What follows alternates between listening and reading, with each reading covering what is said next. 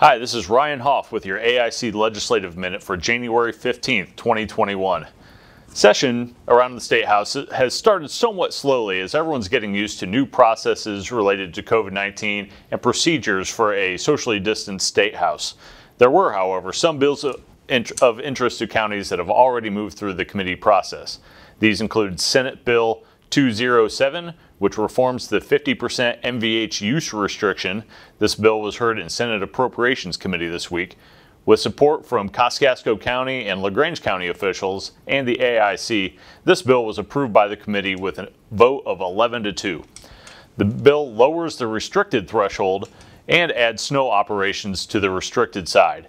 We will continue to work on this language to try to remove some strings that were attached, but we certainly want to thank the bill author, Senator Blake Dorio, for his work on our behalf and the committee for moving the bill forward.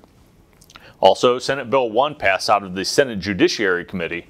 For counties, this bill provides extra protection from lawsuits for the spread of COVID on county premises and during county activities. Now, pace of committee action will pick up dramatically next week, with 73 bills currently being scheduled for committee hearing. This is despite no action being planned for Monday as we observe Martin Luther King Day. For counties, just some of the bills that will be heard next week.